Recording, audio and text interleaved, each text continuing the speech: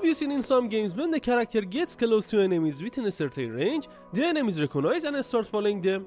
Let's implement it in Unity. Here we have an enemy and a player. The enemy is going to detect that the player is getting closer than a certain limit, and after that, enemy should move toward player and also attack player when it was in its range. In first step, create a script and add it to enemy. To detect distance, we use distance code. For this, define a float at top called distance. And in update, equal distance to vector3.distance. In parentheses, the enemy position means this.transform.position. And second part, player position. For this, define a transform called player at top. And in second part, write player.position.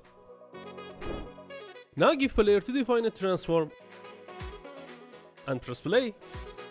By right click and navigation, player moves, which we learned it before. Watch out the distance number. When character gets close to enemy, it decreases, and when it gets far, distance number increases. Open the script again. Let's say if distance was less than 10, the enemy moves towards player. We move the enemy towards the player with navigation. As you can see, I already baked the ground. Now we just need to add navmesh agent component to enemy. And in a script define a navmesh agent and equal its destination to player.position.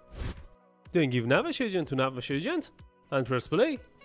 Now when player's distance with enemy becomes less than 10, enemy moves towards it. But as you can see, it has a problem. When it gets close to player, it won't stop. To fix this, you only need a little increasing of a stop distance. For example, half past 1 till it stops before it reaches the target. Let's go for animations. I have already prepared some animations like idle, run and attack. We have a full tutorial about how to create and how to use animations in Unity in our channel. In Animator window, I already defined a mode integer for them. That if it be 0, idle plays, if it be 1, run animation plays, and if it be 2, attack animation plays. Let's go for a script. To detect enemies moving, use navmeshagent.velocity.magnitude command. Which if it be bigger than 1 means the character is moving, and if it be less than 1 means the character is stopped. Now define an animator and play run animation in this if. Now write else means when character was stopped, then play idle animation.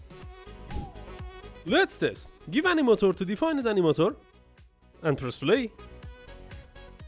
Now when the enemy reaches the character, it must attack the character and attack animation should be played.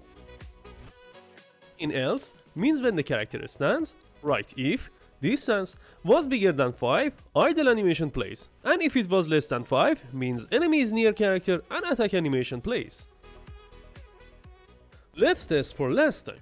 When player gets close to enemy more than a certain distance, enemy attacks towards it, and when it reaches player, it starts attacking. Now, how to decrease player's health when enemy reaches player and started attacking? We will talk about it in next tutorial. Hope you all have a great day.